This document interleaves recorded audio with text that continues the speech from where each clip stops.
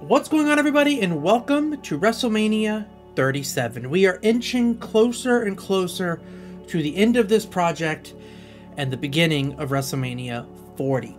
As you can tell, the logo looks very close to the logo of the previous Wrestlemania. The previous Wrestlemania was supposed to be in Tampa, Florida. It was moved to the Performance Center because of COVID, so they decided to run it back at Tampa for real this time. So they kind of kept the same themes, they kind of kept the same ideas, the same setup that they were going to use originally, and we got the Tampa Bay, Florida WrestleMania. This WrestleMania is a direct contrast from last WrestleMania. It's the first time since before last WrestleMania that fans were back. Up until this WrestleMania, fans were only through the Thunderdome era, so they're like all the pictures of fans that were there around the ring.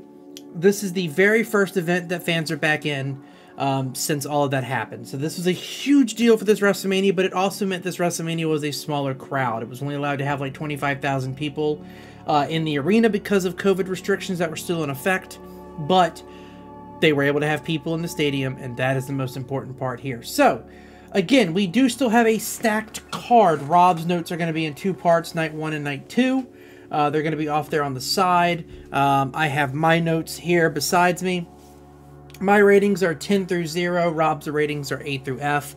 This is WrestleMania 37. I certainly would hope you guys know how this works by now. Let's jump right to it with the opener for night 1, which is the WWE title match between Bobby Lashley with MVP, who is the champion coming in, versus Drew McIntyre. Now, of course, previously, Drew McIntyre won the title. This was kind of his redemption route, if you will, to try to win it again in front of fans, and he unfortunately fails to do so. Bobby Lashley would retain. A really solid opening match that the crowd was super into. Of course, makes sense, given it's the first match in front of a live crowd in over a year. The crowd needed this. Lashley and McIntyre relished in the crowd at the beginning. A lot of building up to the crowd, a lot of taunting, a lot of just, hyping them up and just enjoying the fact they're in front of fans again for the first time in over a year. There's no highlight spots in this match. The match overall had a great flow, great work rate, a little downtime. Both wrestlers look strong and dominant from start to finish. Not an all-time classic, but a solid opener. I gave this match a 7 out of 10. Rob agrees, gave this match a B. It's unfortunate that Drew McIntyre didn't get his championship win in front of fans, but I also understand why they were trying to give Bobby Lashley a bit of a push, so I can understand. 7 out of 10. Next up, we have the WWE Women's Tag Team #1 Contendership Turmoil match. New team enters when one is eliminated to face the tag team champions on night 2. That is a mouthful. It is not a good match. Naomi and Lana versus Billie Kay and Carmella start the show. Very basic match. No real chemistry or action, unfortunately resulting in a heel foot on ropes finish to eliminate Naomi and Lana. Riot Squad joins the fray. I guess I should probably tell you who was all in this match. Natalya and Tamina would go on to win. They faced Billie Kay and Carmella, Dana Brooke and Mandy Rose, Lana and Naomi, and the Riot Squad, which is Liv Morgan and Ruby Riott. So, back to where I was here. Riot Squad joins the fray. The officials catch their heel attempt to pin Liv Morgan, which results in ear-shattering shrieking. And Liv Morgan holds Billie Kay down for Ruby to hit a sort of swanton on her, I guess. So far, 2 pinfalls have happened, and it's been garbage so far. Nothing good, nothing fun, nothing engaging yet. Billie and Carmella are eliminated. Dana Brooke and Mandy Rose come in. The commentators try to hype this up, but the moves are so slow to develop. Commentators are trying to call this a classic. It's not. It's bad. The timing seems off. Ruby just seems out of position for half of her sections. Neither Mandy or Dana are selling for Liv. It's like Liv is hitting them with wet paper towels. It's not good. It looks like crap. Dana and Mandy joined. It got even worse. Honestly, I didn't think it could, but it did. Liv reverses a pin attempt from Dana Brooke following a swanton, which makes no sense at all. Then even the announcer gets confused. The whole segment was a mess. The announcer thought that Liv got pinned, but in reality, Dana got pinned because she rolled her. It was a mess. It didn't flow well. It didn't look good. And then on top of that, you then had Natalya and Tamina join in, and it's all slow. Liv looks amazing, but she's the only remote standout in this entire thing. Tamina hits the Superfly Splash since her father was Superfly Snuka, and they win. They get to fight Baszler and Nia Jax on night 2. As you can see, this match was not good. Not good at all. Good moves, flow was terrible. Occasional good move, but the flow was terrible. I gave this match a 3 out of 10. Rob agrees, gave this match a D as well, so that is where this match is going to go at a 3. Next up, we have Cesaro and Seth Rollins, an amazing story that was simple while also being amazing. Cesaro had never had a singles match ever at WrestleMania, so clearly that means he had never won at WrestleMania. Seth Rollins had multiple WrestleMania moments that he was using to gloat over Cesaro. An amazing back and forth for these two. Rollins claimed it was because he wasn't worthy of a solo match. That was the whole kind of premise setting up here. These two had a great work rate, chemistry together, entertaining from start to finish. I loved the stomp fake out into a crazy shoulder check. It was fantastic timing. It didn't look like either one of them had a stagger to get it to time right. 23 swings, which was breaking his record where he, grabs you and swings you around. He did it 23 times, broke his previous record of 22. It was super fun, and it set up an awesome shoulder spin slam move for the finish. Excellent work. I gave this match an 8 out of 10. I really enjoyed this. Rob also enjoyed this match, gave it a B. So, yeah, that will be an 8 out of 10. It was a great match, honestly. I thoroughly enjoyed it, and I honestly, the one thing that this WrestleMania review series has taught me is I really miss Cesaro. He was fucking amazing in almost every match I've seen him in. Even the not so great tag team match where Strowman got the kid to come in, Cesaro still looked decent in that match against Strowman. So, I mean, I really miss Cesaro in the WWE, and I would love to see Cesaro make a comeback. I don't know if that's a hot topic or whatnot, but I would love to see Cesaro make a comeback. Next up, we have AJ Styles and Omos versus The New Day, Xavier and Kofi. The debut of Omos. Effectively a handicap match against Styles, as New Day are quirky, fun heels in this one. Taunting Styles about not being a true tag team wrestler, etc. It was a fun little match and eventually became a squash match when Omos came in. A great debut for the big man, established him as a fun, entertaining monster that would quickly go downhill as the year would go on. The phenomenal forearm off the back of Omos was amazing. It was short, did its job, told a good story. I gave it a 6 out of 10. Again, a little bit too controlling of AJ Styles for a while. I get it. From a story aspect, it made sense. Doesn't mean that it's going to make the match good. So I gave it a 6 out of 10. As you can see, Rob agrees, gave this match a C. Well, he gave this match a C, which is a 5, but the 0.5 rule is going to make it a 6 out of 10. So that is where we are going to go. Omos and AJ Styles are the new tag team champions. I forgot this match was for the championship. I did not put that down. But yes, Omos and AJ Styles won the Raw tag team champions. Next up, we have a steel cage match featuring the aforementioned Braun Strowman versus Shane McMahon. A shitty fucking feud. That resulted in a great payoff at the end of this match, but God, I'm so sick and tired of these. We saw this similar with Alexa Bliss and Nia Jax a few Manias ago. These bullying, you're too stupid, you're too fat, you're too dumb. It's not original. It's cheap heat. It's not a good story. It's bad, you know. It's like you didn't have any original ideas, so you decided to use something really dumb, no pun intended, to put heat on Shane McMahon to make this match work. The beginning of this match was okay, not the most exciting cage match of all time. Business does pick up at the end. Braun Strowman Shane McMahon is like climbing down the cage. Braun Strowman rips the cage open to grab Shane McMahon, throw him off the top of the cage. That was the best spot in the match. At least it's an iconic spot, so you can at least give it that. It doesn't really do enough to make this match good. I would say without that spot, this match is a 4 out of 10. With that spot, this match is a 5 out of 10. Rob, however, strongly disagrees with me. Rob enjoyed this match a whole lot more than I did. I gave this match a 5 out of 10. He gave it a 7. So this is going to average out in between the two of them to a 6. So yeah, Rob seemed to be much more impressed with this than I was, but hey, I will accept it. That's why both of us review these, so that you don't get just one side of an idea. So 6 out of 10. That's where you'll go.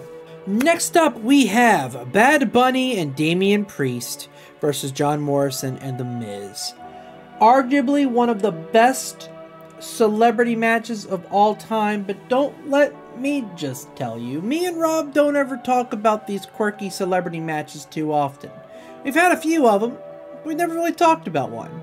So, let's make an exception for today's match review. Welcome everyone to Wrestlemania 37 match review. I am Nomad, and I am here with Tito. Neither one of us are rock stars, but you know who is a rock star? Actually, was John Morrison technically a rock star? I mean, he played a rock star character. Kind of. Didn't John Morrison play like a rock star type character at one point? Morrison? Nah, I think you're thinking of the rated R, like Zack Ryder. And, no, definitely talking about John Morrison. Anyway, regardless, Bad Bunny is here. Not a rock star, but he is a hip hop artist. And he's a reggaeton. Anyway, he's a celebrity, and he is easily one of the best celebrities that we've had in wrestling, in my opinion. Mm-hmm. These are my notes for this match: Bad Bunny and Damian Priest versus Miz and Morrison. Before you go into detail, so I thought about this. So when we were talking about the Ronda Rousey match, mm-hmm. and how you asked if it's like the greatest debut, mm-hmm. the Ronda Rousey Kurt Angle match, mm-hmm. I would say this one, Bad Bunny.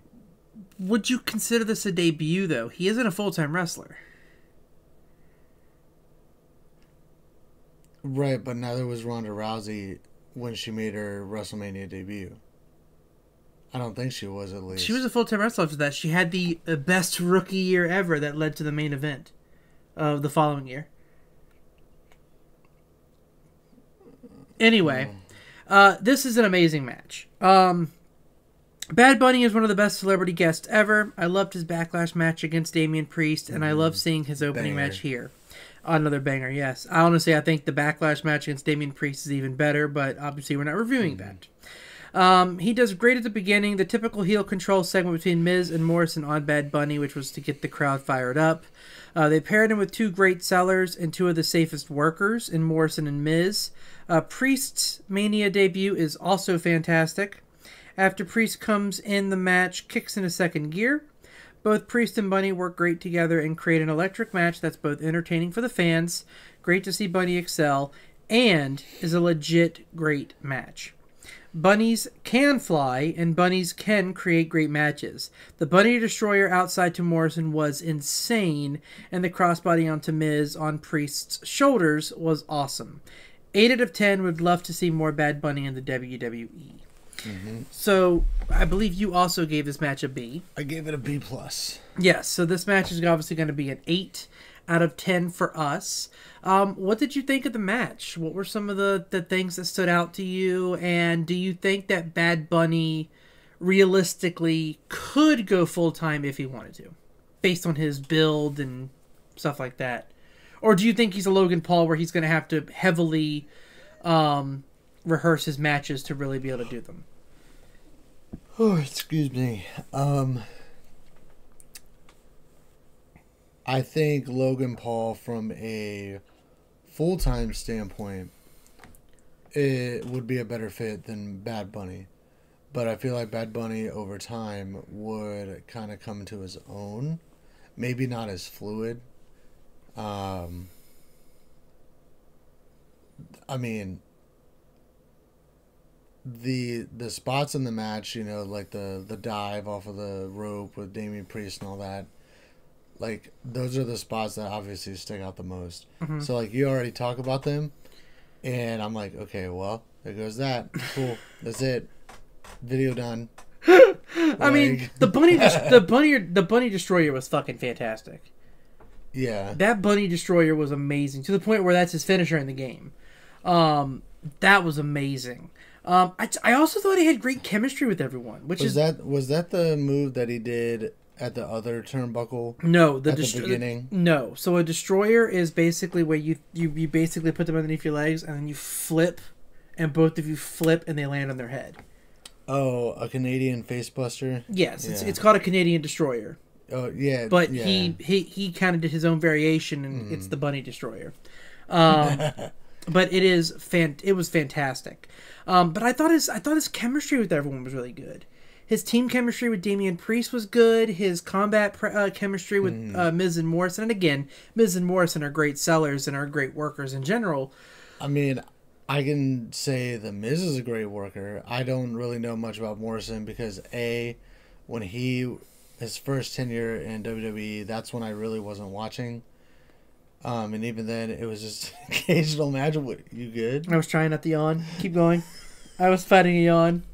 Dude, you don't feel it. Just keep going. But then, his second time around, this is, COVID. Mm-hmm. And at the time, I was working, like, I didn't slow down on work. You know what I mean? So I didn't really, focus on wrestling. I was focusing on that on top of, learning like a new craft. You know what I mean? I wasn't worried about watching wrestling at that given time. Mm-hmm. So I really missed Morrison in a good chunk of wrestling here. I mean, obviously the Bloodline's not in this WrestleMania. I mean, there's like the makings of it, right? Mm-hmm. What? Isn't the main event... The main event's Bloodline. I meant to say, like, what we know as the Bloodline today was not... It was the start. It was Jey Uso and Paul Heyman. Well, yeah.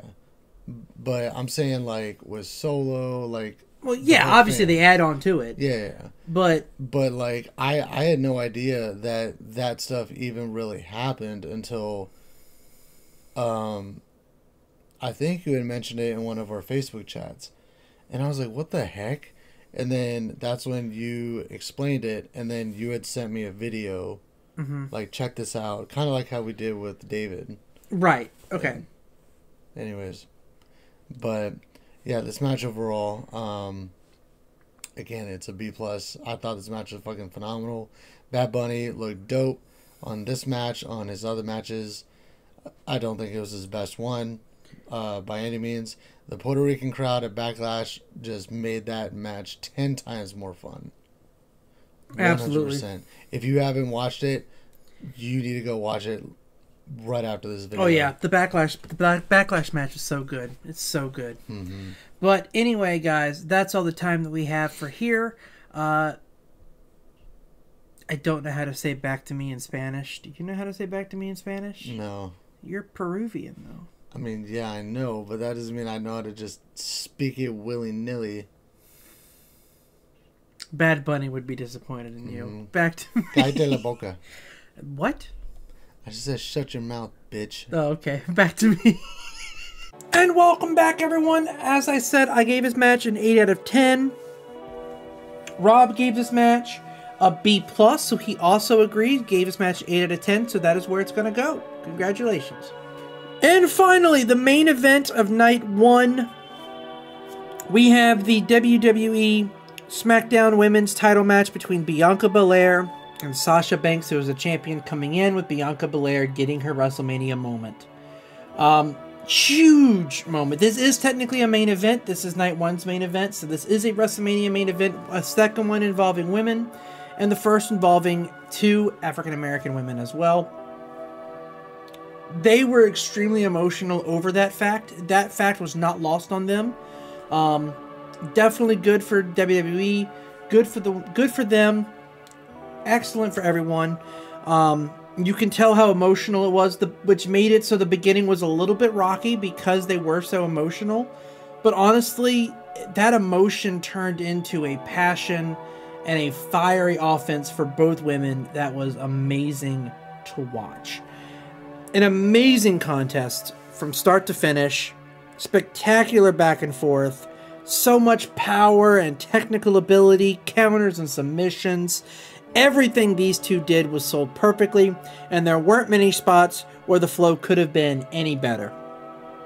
The iconic hair whip slap heard round the world into the KOD was an electric combination, and that hair whip slap is an iconic move that Bianca Belair smartly saves for big time moments like this, which is odd because it's literally just whipping her hair into the opponent, but it sound fucking lethal, and it also left a massive whelp, I mean a horrible looking whelp on Sasha Banks' stomach. The whole match from start to finish was fun, exciting, engaging, and as I said, important, because it was only the second women's main event, and as I said before, the first featuring 2 black women.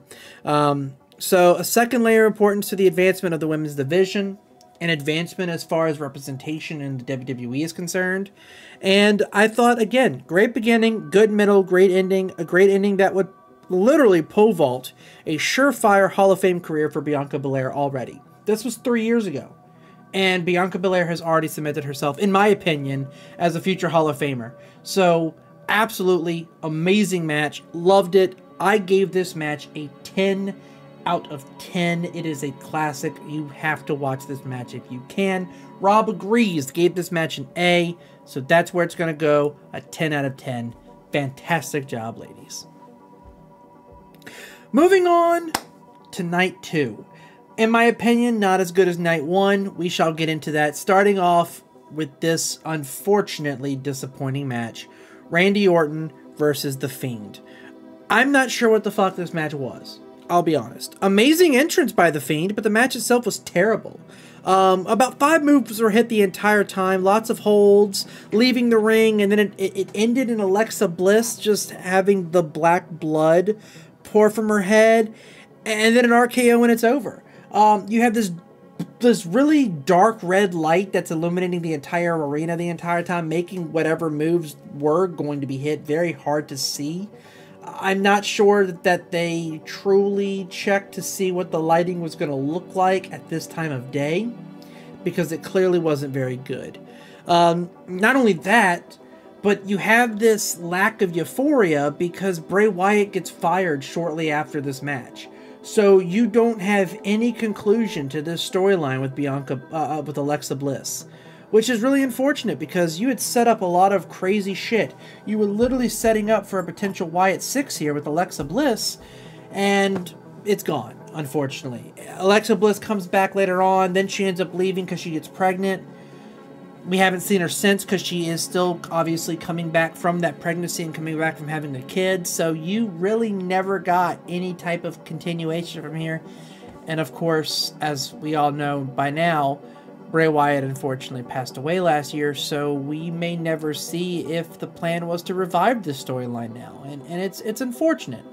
Now, of course, the lack of a storyline conclusion doesn't hurt this match, but this match is already a 1 out of 10 anyway. So it can't make it worse, definitely can't make it better. It's really unfortunate that this is the last WrestleMania match that we see of Bray Wyatt, and it's unfortunately a flop.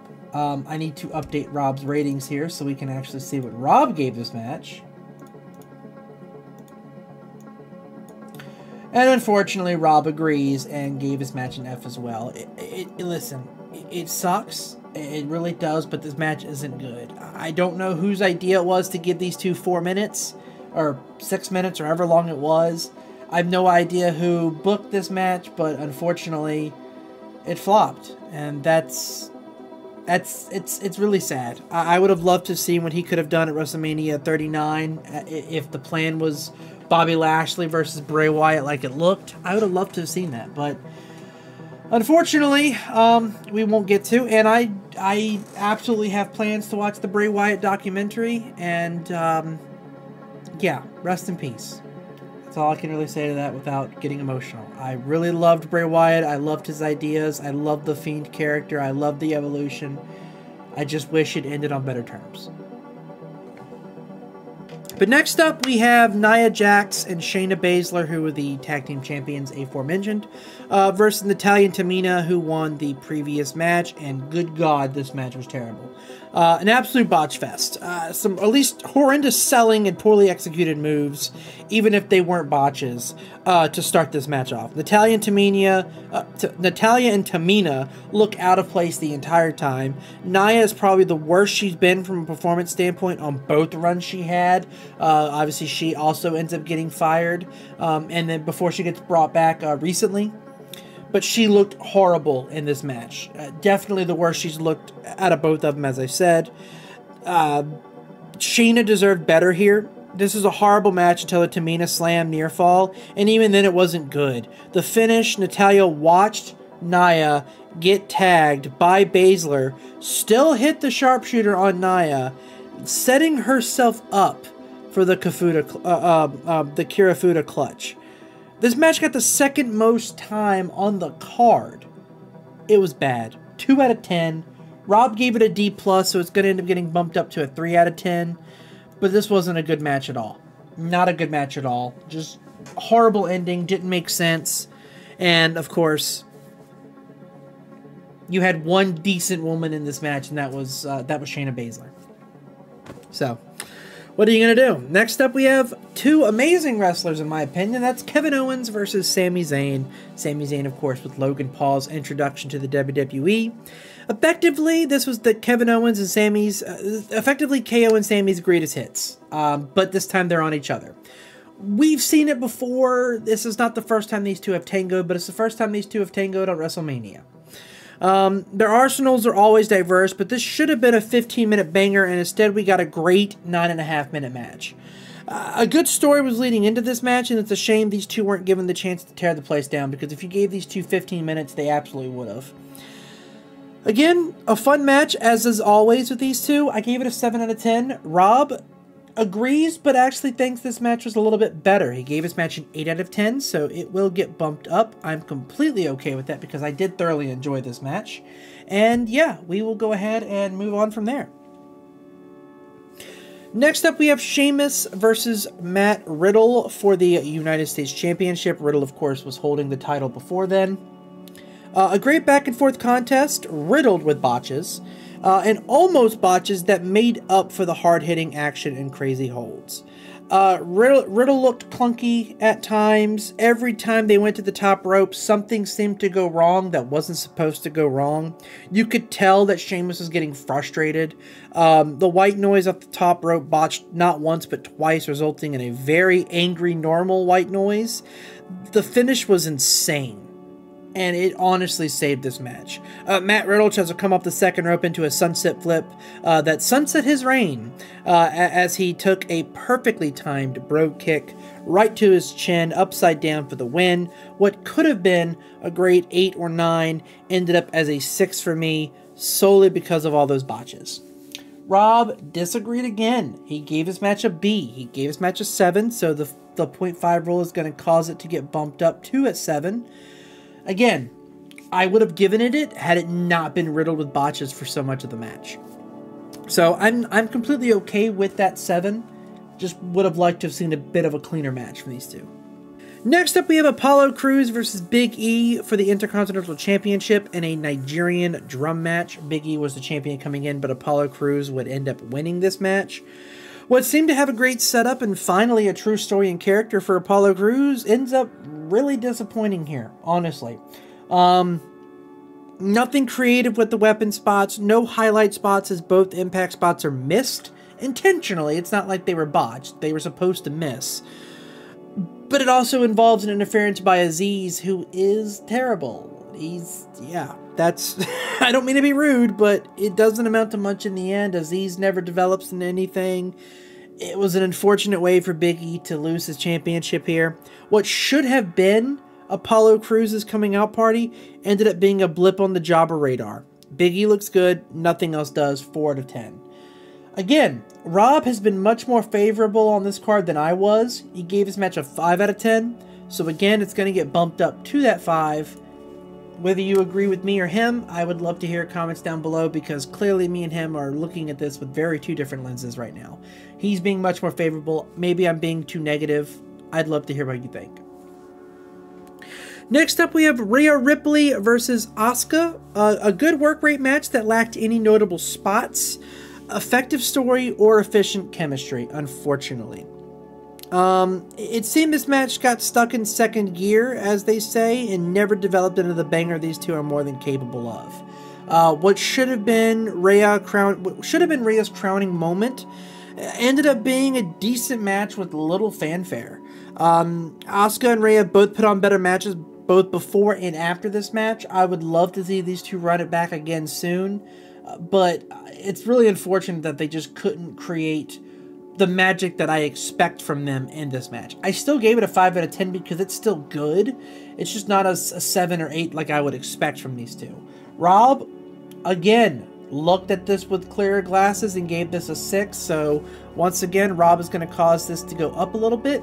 I'm not complaining because, again, it's not a bad match. It's just, again, I almost felt dejected because I know what they're capable of, and this didn't produce what I know they're capable of doing. So that's why I gave it a 5. So a 6 is completely fine. Would love to see them get to that 8 or 9 spot next time these two go at it. And finally, on this bloated card, 2-night event, Roman Reigns versus Daniel Bryan versus Edge. Turns out the way to make Roman Reigns good is to just make him heel. He came back as the tribal chief. He won the title. Comes in here. This is his first WrestleMania main event with the title, and this was the iconic hit 'em, stack 'em, pin 'em ending.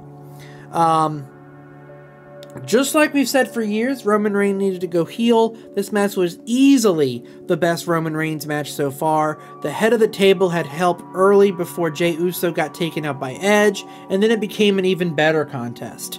Edge and Bryan excelled. Roman had great offense, great selling, great exchanges across the entire contest. The crowd inciting Roman to slam Bryan into the table.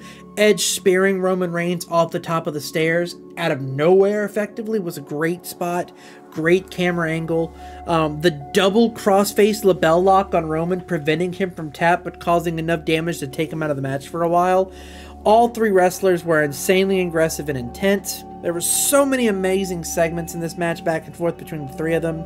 So many near falls, so many escapes. Triple threat rules actually made this match 10 times better, which is something you don't usually see before. Normally it's a crutch that they have to overcome. The triple threat rules made this match 10 times better.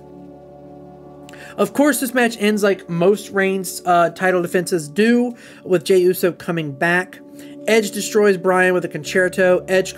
Jey costs Edge the win. Roman then concertos Edge, stacks him, beats him. Great match, soiled by the same shit we see today, and Uso or Sikoa interference. Regardless, at this point in time, that hadn't spoiled its welcome, so I will forgive it this time.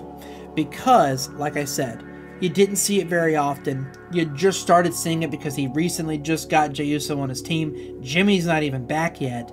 So I will pretend like the repetitive ending doesn't happen because it's not repetitive yet. And I gave this match a 10 out of 10. It is phenomenal. Amazing match, amazing main event, and probably the only A Roman Reigns will ever see from me until I rewatch WrestleMania 39 and see exactly how I feel about that main event now. Maybe he'll get a 9 or something from me there, but as of right now, this is the only A Roman has gotten, so we will see how I feel then. But a 10 out of 10 for me. Absolutely classic WrestleMania. Only one bad match, 2 10s should make up for it. Let's go ahead and calculate exactly what this WrestleMania is going to end up equaling out to. This WrestleMania averages out to a 6.29. A little bit shocked at that rating, I'll be perfectly honest with you. I honestly figured this would be a much higher number, closer to a 7. But we do have that one that is going to drag this down. But hey, a 6.29 is nothing to sneeze at. Definitely an upper echelon WrestleMania. Definitely in that C+ category. Again, I'm really shocked based on the card here that we didn't get closer to that 7. But hey, what are you going to do? Anyway, guys, you all have a fantastic night. I'll be back tomorrow with WrestleMania 38. That's right. Tomorrow is 38. We are almost there. 2 more reviews to go. And then WrestleMania 40. Y'all have a fantastic night, and I'll see you then.